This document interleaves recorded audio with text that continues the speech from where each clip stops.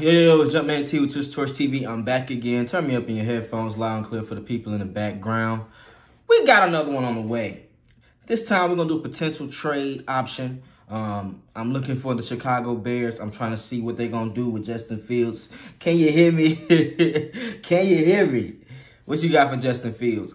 They hold the first pick. They also hold the 9th pick in this year's draft. One coming from the Panthers and their own pick potentially. So let's see how that's going to work. Caleb Williams did take for the draft. There's other QBs that can be top 5 picks. So let's see how the Bears want to maneuver with Justin Fields. If you haven't already, make sure you like the video, subscribe to the channel, leave a comment, keep boarding the algorithm. And let's get right to it, right? Appreciate all the support as always. Check out my merch, Twist Torch TV. Justin Fields. Ohio State product, 6'3", 228 pounds, from the A, 2025 in March. 13 games played, completed 61% of his passes, 2,500 yards, 16 touchdowns, 9 interceptions, 124 carries, 657 yards, rushing, 5.3 average, 4 touchdowns, and 3 forced fumbles. So, hey, we look at this dynamic. Justin Fields will be pivotal if we can get him, especially in but it's about what we can get him for. What would you want to spend for Justin Fields? I'm good on a first-round pick, quite frankly. I'm cool with giving them 2 second-rounders, 23 and 24, to get them right, or 24 and 25 to get them right. I'm cool with that.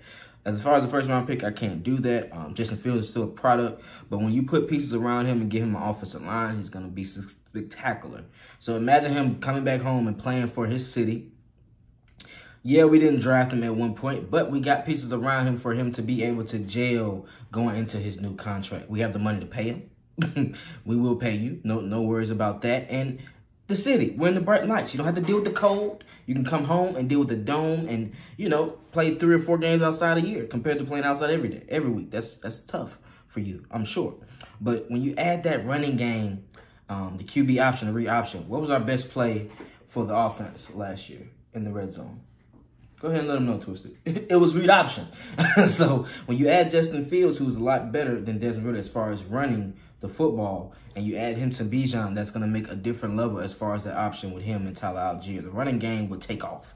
I like Vic 2.0. And that's what you want as far as chances to take the next level. If you look at how we lost games last year, it was on offense. A lot of turnovers, a lot of interceptions in key moments. Yeah, Justin Fields fumbles the ball at times. He may turn over the ball at times, but that's turning over with a terrible offensive line at one point.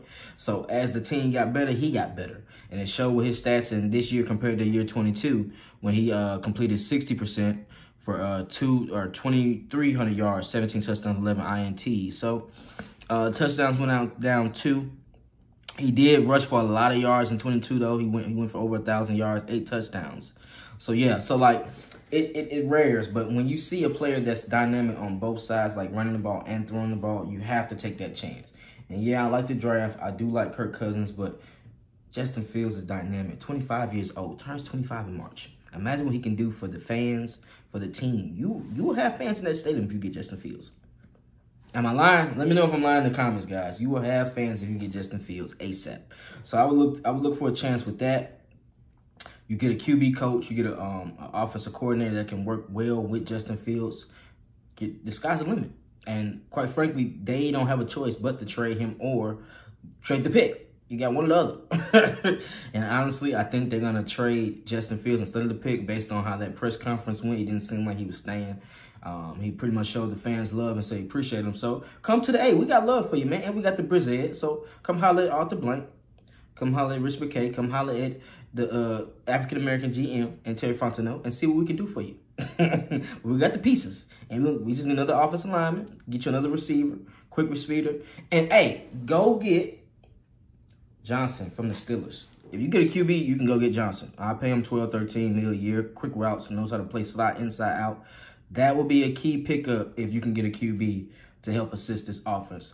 Let me know how you feel in the chat about getting Justin Fields and maybe the receiver Johnson from the Steelers. Appreciate all the support as always, man. Make sure you check out the website, Twist Torch TV. Leave a comment, show support. Jumpman T. Peace.